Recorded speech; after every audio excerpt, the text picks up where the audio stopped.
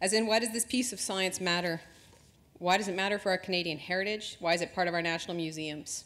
And they're developing a very important science literacy skills that they're going to share with you today. They've not only had the opportunity to learn leadership skills to give them the confidence to present today, but they visited and toured the Canada Aviation and Space Museum, the Canada Agriculture and Food Museum, as well as our conservation laboratories, where they've interacted with museum staff. And I can tell you I've heard nothing but amazing things about the work you guys have been doing with our staff and our team. They also had some pretty unique opportunities, as Wendy mentioned. Meeting David Saint-Jacques on Monday, our astronaut who's heading up into space in 2018, yay David, as well as to introduce David and others to their So What in our Life in Orbit exhibition, speaking to gravity, water recycling in space, and radiation in space research. One leader was able to appear on television yesterday to share their So What, and as well to spend time with our special guest who will be here later today with you. They've also had youth and teacher mentors along the way helping them out. So a big round of applause for Wendy, McPhee Ebbs, and Nori Gowan for their work on this project.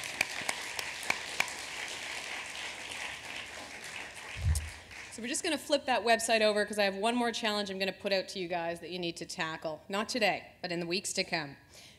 The Canada Science and Technology Museum, which you guys probably know is closed until late into 2017, recently launched a national contest inviting students ages 4 to 19 to celebrate the role of creativity and the arts in science by submitting an original work of art that asks the question and answers, how does science inspire you? It's delivered in collaboration with House of Paint, and the contest reflects an evolution in the museum's core themes of science, technology, engineering, and mathematics, known as STEM, to include the arts, becoming STEAM.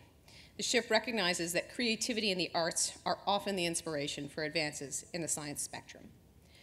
Local graffiti artists were going to replicate the 5 winning submissions onto a much larger mural on the hoarding walls at the museum's construction site later in June. Now, there's contest prizes valued at up to $1,000 for the 5 winners for your classroom. Those include a 3D printer and some other cool stuff. Now, Queen Elizabeth, I know some of your students have already submitted some amazing works of art. We're probably seeing some of those up here. You have until June 6th to submit your deadlines, so I do encourage you to work on that. It's easy on our website, and we'd love to see some great art coming from the schools that are here today. So I'm going to turn you back over to your hosts. I want to thank you. I hope you have an inspirational afternoon, and I know you're inspiring all of us at the museum. Thank you.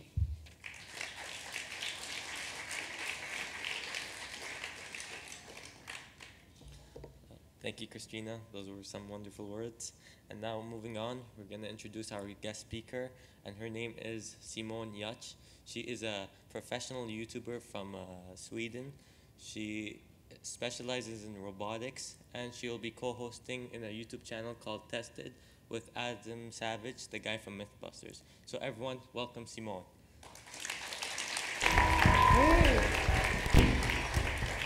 hey everybody. How are you? You're good?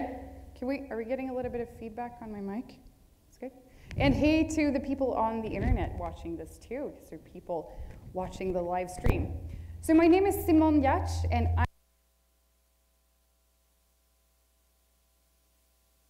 hear me? Okay, there we go back.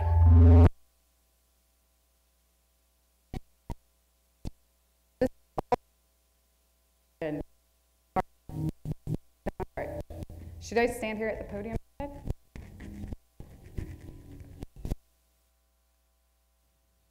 No, you could believe I build very bad robots, so now you could think that I'd actually built these microphones, but I have not. Is it okay if I just talk? No? I have to stand here. Okay. So I'm going to talk about the importance of building useless things, or at least why it has been very important to me. And I'm going to start with a story from when I was 8 years old, and I was this really happy, cheerful kid. And I had an idea that I wanted to build a robot, but I didn't know how to do it because building robots is really complicated. How do you even get started?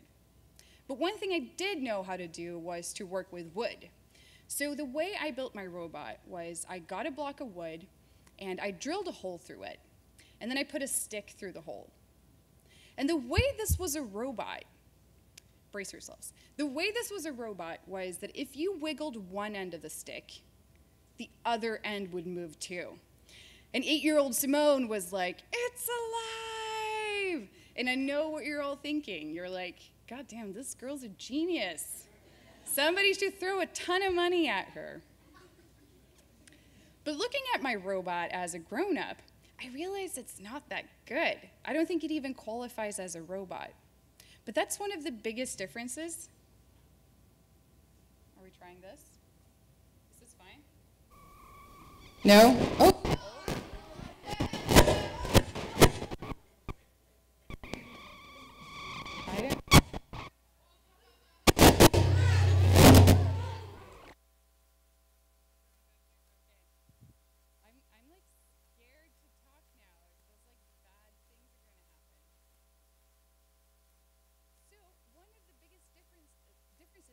Building things as a kid and building things as a grown-up is that when you're building things as a kid, nobody really expects you to build useful things.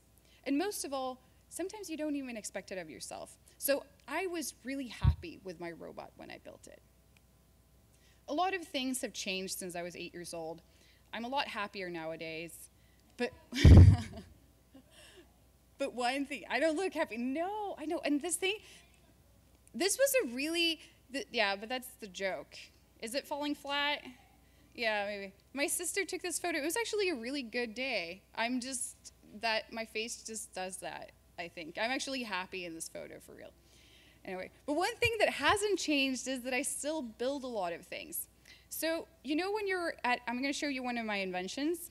And you know when you're at a theater or at the movies and you have to clap your hands a lot. Even now when you're here, you have to clap your hands a lot.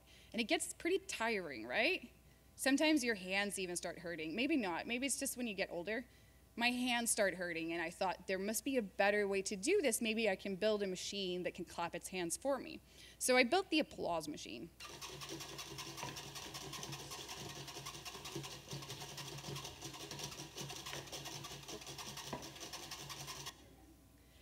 And this machine is great for when you have hands, but you don't want to use them. But the next one I'm going to show you is great for when you have hands, but you don't want to have them anymore. Because I built a machine to help me chop vegetables.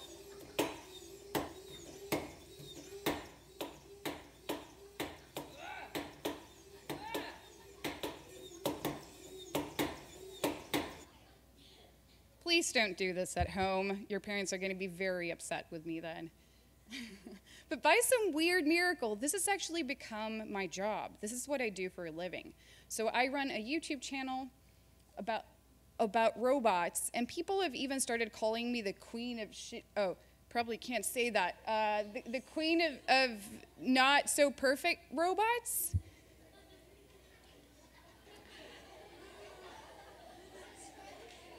Yeah. Oh, you have a channel? I'll subscribe to your channel. And that brings me to the first point as to why it's important to build useless things. I'm just look away now.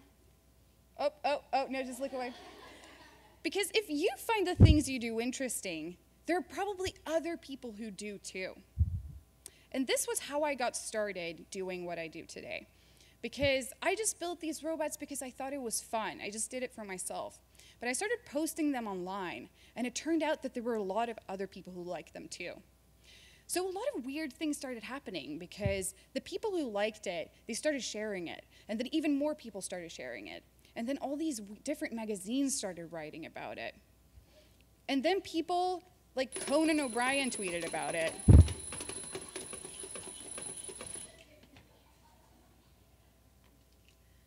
I'm realizing just now, do you know who Conan O'Brien is?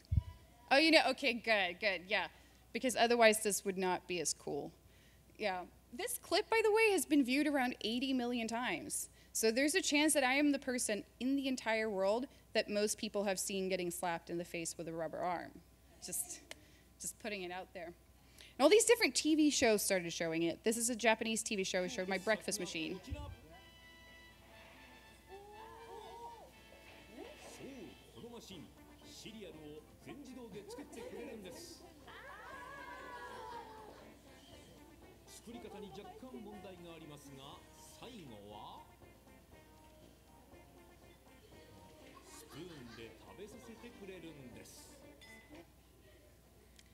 What a breakfast. Very filling. And this is, once again, this is what it all comes back to. If you find the things you do interesting, there are probably other people who do too. I never planned for any of this to happen. I just did stuff that I thought was fun, and then other people tagged along. And I understand that my example might be a little bit extreme, but I think even if there's only just one other person who like what you're doing, that's enough. So a lot of people think that I'm an engineer, but I'm actually not. I'm self-taught in both hardware and software, so I'm a self-taught robot builder. And I think that when you're building things, one of the best ways to learn how to build things is by building them. So I think learning by doing is a really powerful tool, and that's like not only reading about it in a book, but actually learning by trying things out. So when you're learning by doing in science, it's about trying science out. And learning by doing is maybe, I mean, it's great for many things, but maybe it's not really great if you're a doctor. I'm thinking learning by doing is not a good idea. You can't be like, oh, I've actually never done this before, dear patient, but let's just try cutting a little bit here and see what happens. So learning by doing is not a great idea. Or if you're an airplane pilot, it's maybe not a great idea because you're like, shh, ladies and gentlemen, I have never before flown an aircraft, but I'm Googling it right now, so please take your seat. But if you're learning how to build things, I would say it's the best way to learn. And it's actually how I got started. And always when I build stuff, it's very focused on the idea. I have this idea that I really like, and then there are just a bunch of things I have to learn along the way to build this. So I like to think of it as ideas first and tools later. And to me, this really makes sense. But in school often, and especially when you get older, when you're in high school and university, often it's the other way around. You learn a lot of tools, and then maybe you get to apply them to different things. But I'm very ideas first, tools later. And the idea that got me into hardware was actually to build, so you know websites, right? It's not a trick question, you know websites. And websites, they live on the internet, right? They're digital. They're not like a shirt or like a bottle of water, they're digital, right? So my idea was, how would it be if you built a website that was physical, so you could actually touch it and play around with it? And what this idea came down to was that I wanted to build a website that was a live webcam broadcast. So this like gray square would just be a live feed, and it would be like these blocks of wood. And when a user pressed any of these buttons on the website, the block of wood would turn. So basically you would control it over the internet. And at this time, I'd programmed a few websites. I'd done a little bit of website programming, but I had no idea how to make the internet talk to physical things. How can you move something when somebody presses a button on a website? How can you make something move in real life? But I remembered, have you heard the expression, all roads lead to Rome? Yeah? So the internet, on the internet, the equivalent of that is that everything on the internet leads to cats. Because what I remembered was that I seen this website, it was a cat shelter, and they had this website where you could go online and you could play with the cats. So you'd basically press one of these buttons, and then these cat toys would move around. And I was like, yeah, this is the same thing as I want to do, right? So I contacted the company, I was like, hey, how have you built this?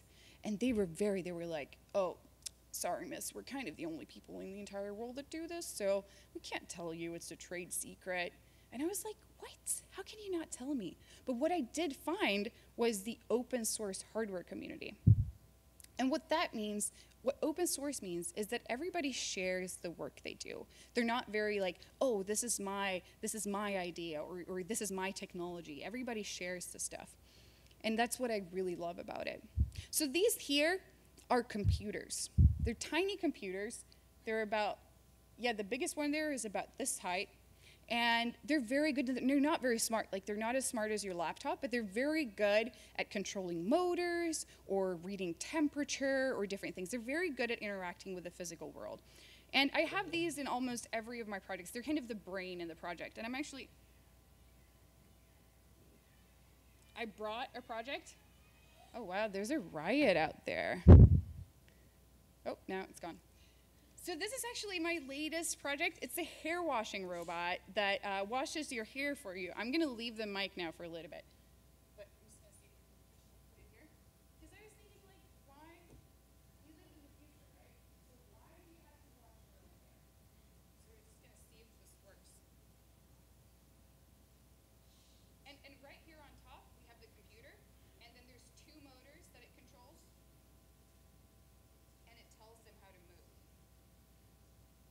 see if it works.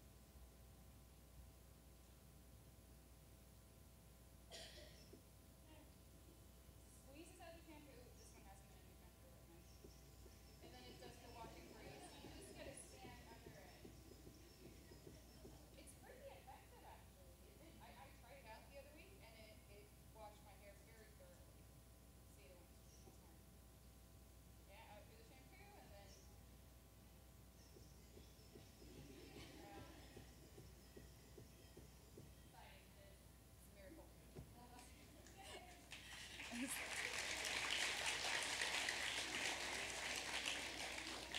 Thank you.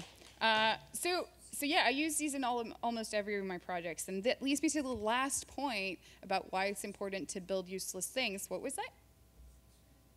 Should I subscribe to you? Oh wow, he's really eager to get a new subscriber. Oh wow, you have a lot of YouTube channels. Well, that's good. What? Well, okay, we'll talk later. The last reason why it's important to build useless things. Because your ideas might be smarter than you. Good ideas might turn out to be bad, and bad ideas might turn out to be good, but you won't know unless you actually build them and try them out. So it's kind of like that time when I realized that Mona Lisa doesn't have any eyebrows. Have you ever thought about that? She doesn't have any eyebrows. So, oh, you've thought about that? I was awestruck first time I thought about that. I was like, whoa, it's true. My life is a lie. And I thought, I can fix that. And this is a pretty bad idea with a bad outcome, but at least I tried, right? So another example is, I thought, can I have a robot put on makeup on me, put on lipstick? So I tried to program a robot arm to do it. And I think that was a pretty good idea, but the outcome wasn't that good, maybe. But a more serious example, and I love using the word serious whenever I talk about my toothbrush helmet. A more serious example is my toothbrush helmet. Because I posted this is actually the first project that I posted online and the first one that started going viral. And I posted it online, and what surprised me was that I got a lot of comments, but I got a lot of comments from people who were like, hey, Simone, we understand this is just for fun, but this would actually be amazing for people with mobility issues. And that just blew my mind. Because here I am, I've built something only for fun and because I can't find other stuff to spend my time on. And somebody actually finds a legit use case in that. So your ideas might be smarter than you. So now, in honor of useless contraptions, I would want to do a brainstorming exercise with you. Have you ever done a brainstorming exercise? Yes, some of you, it's good fun. So we're going to do one, it's one of my favorites, it's called the brick. So what I want you to do is, I want you to turn to the person sitting next to you, and I'm going to give you 3 minutes. I'm going to give you 3 minutes to come up with as many use cases for a brick as you possibly can. And no ideas are bad ideas. Anything works. So the first one is building block. But what else can you use a brick for? Can you use it as a plate? A question? Shh, shh, shh, shh, shh. Question? Okay, wait. I'm going to give you 3 minutes and then just talk to each other and come up with as many ideas as you can. Are you ready? Okay, go.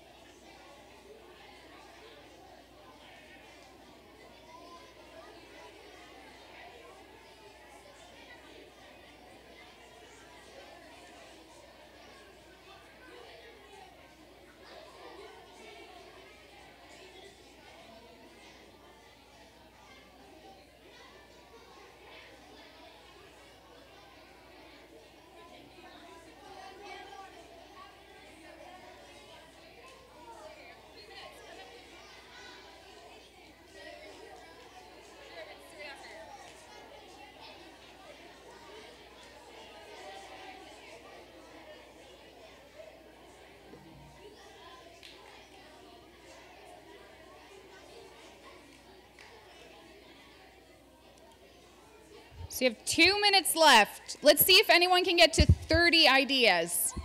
30 ideas with a brick.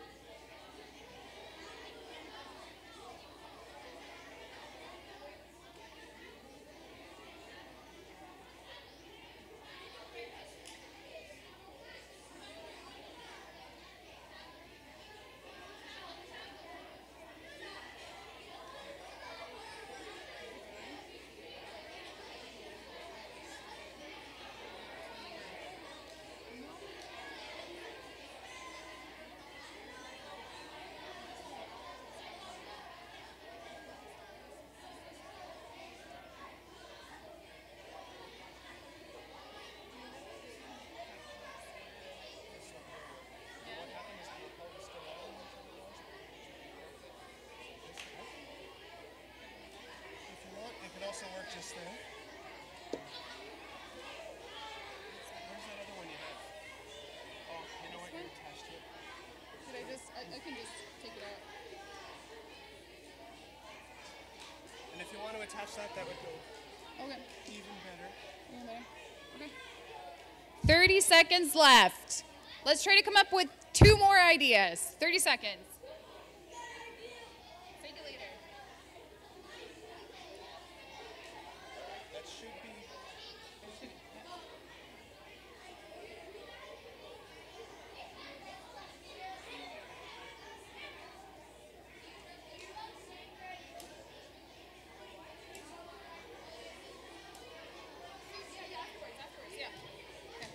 Okay.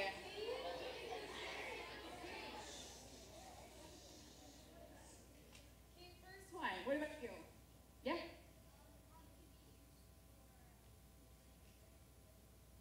Can be used for building a bridge or building a home, legitimate use case, or making a website.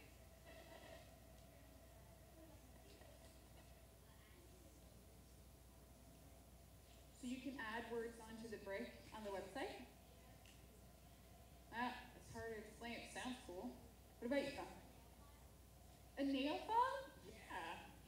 Yeah, you're gonna get short nails from that. What about you? A doghouse? Yeah. Do you have a dog?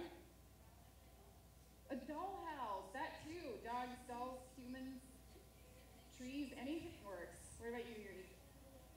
A weapon? Yeah. Just don't do that. I'm gonna get in trouble. What about you? Yeah. A mold for brownies? Yeah. True. What about you in red? As an iPhone case. Oh gosh. I've done this brain exercise or like brainstorming exercise a lot of times. It's the first time I do that. That would be very ineffective. I love it.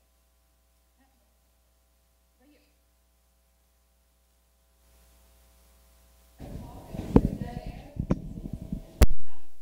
That's true. Over here? Should I stand over there? Gosh, I'm confined back here again. The what? Is this good? Okay. Last one. What about you? A dog food or water bowl. Yeah, that's legit. I thought you said football for some. And I was like, well, sure, that's going to hurt a lot. So what I really like about this exercise is what was that?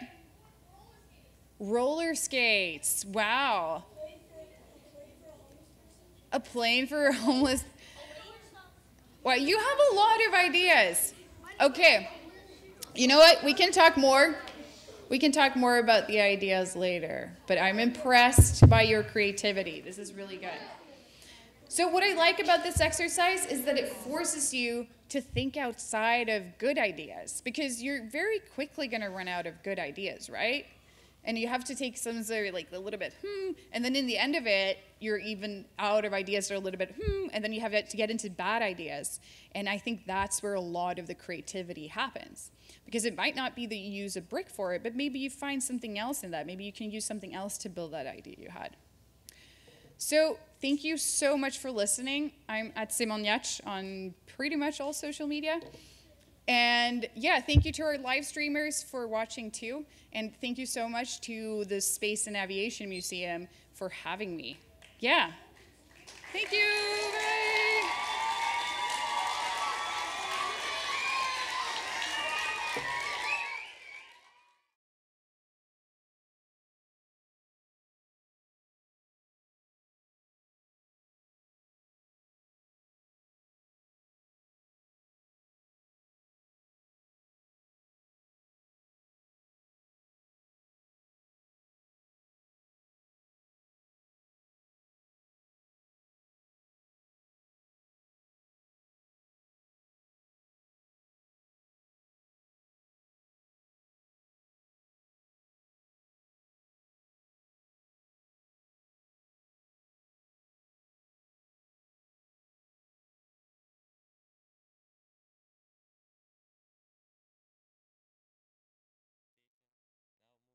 We'll have some questions now. So does anyone have questions for Simone? Raise your hand. You choose. Yes. What's your Steam? It's at Simone Giertz as well. I think, but I'm not very good at Snapchat. I don't understand it. I'm just always. I don't know how to get the funny faces. No, they just. You're supposed to hold. Yeah, You're supposed to hold your face, yeah. I just never, and I don't understand because like a lot of people add me, and then I'm like, do they see my stuff, or do I have to add them back? Because then I'm gonna get. I don't know, but yeah, at Simone Giertz, I try my best. Okay, how about you over there? How many places have you visited and did this presentation? With this presentation? Yeah. I've not that many. I've mainly given it. So I'm from Stockholm, Sweden, and I've mainly given the talk there. But I've done it. Yeah, I think this is the first time I traveled with it actually. No, I was in Hong Kong. Okay. Yeah. Hong Kong. Yeah. Good food. Okay. How about you over there? How many countries have you been presenting this? This talk. How many times I presented it? Like how many countries you've been? How many Countries you've been in? overall? What? Just overall throughout my life? No. I think I counted, I've lived in 4 countries, but I have been, I think it was like 27 or something. I traveled a lot when I was younger. When you were in Japan, was the food in China, was it good? The Chinese food? Yeah, gosh. I used to live in China, so I moved to China as an exchange student when I was 16 in high school. And gosh, I'm just hooked on Chinese food. It's my favorite. It's so good. Yeah, I can eat for days. Okay, you in the back, all over there. Yep, you. Did you first use Lego Mindstorm before you actually built robots? Mindstorm? Yeah. No, so like when I was growing up, I don't think we had Mindstorms. I played with Lego a lot, but I just started, I didn't really start in that way.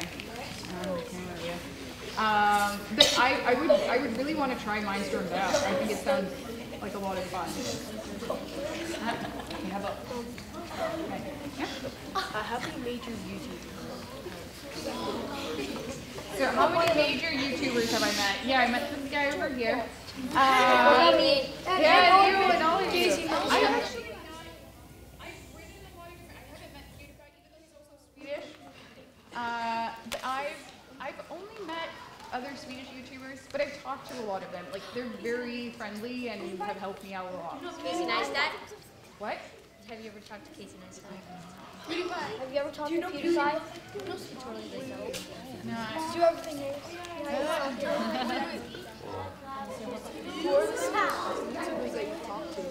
Who is a Swedish? Just a girl named Clara Henry. She talks a lot about her period. That's good. It's very educational. This is important stuff. To be honest, yeah. Gosh, get over it. At the end with the purple sweater. With the purple sweater?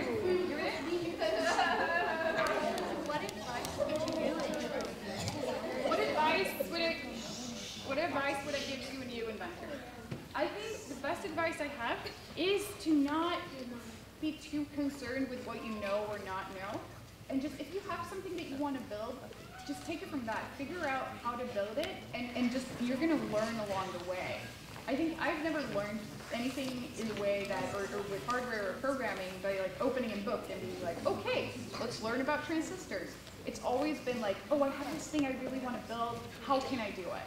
So I think that's just finding good ideas that you really feel strongly for, and then just learning by doing. Can I choose one? Oh.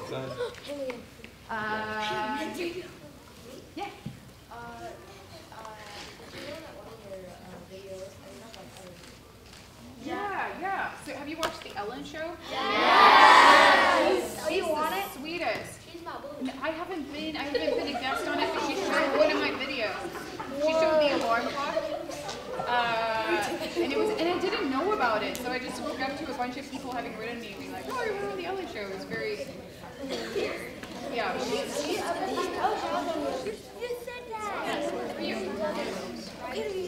How many subscribers do I have? I think I'm at 178,000 subscribers. Yeah. How long did it take to get like that many subscribers? So I've had my YouTube channel for a long time, but I used to only put up like sketches and comedy in Swedish, and that never like did really well. I just did it for fun. But I published my first, the Toothbrush Helmet, I think it was 8 years ago, or 8 months ago, 8 years, 8 months ago. So it's been about, yeah. I started working with it full time about half a year ago. Yeah. Sweet. Yeah. Do you have a boyfriend? If I have a boyfriend. Oh my gosh.